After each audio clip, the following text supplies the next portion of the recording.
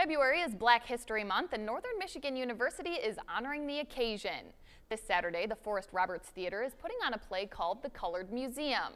The cast is comprised entirely of black students, and the format is pretty unique too. Instead of scenes or acts, it's divided into 11 sketches or exhibits that demonstrate a different facet of black culture. So we chose this because it is funny. It's not didactic, it's not sort of teachy or preachy, but it is thought-provoking. Even if you get nothing else out of it, it's still a comedy and it's still very funny. But obviously we hope that you leave with a little something more, that you maybe understand black culture a little bit better.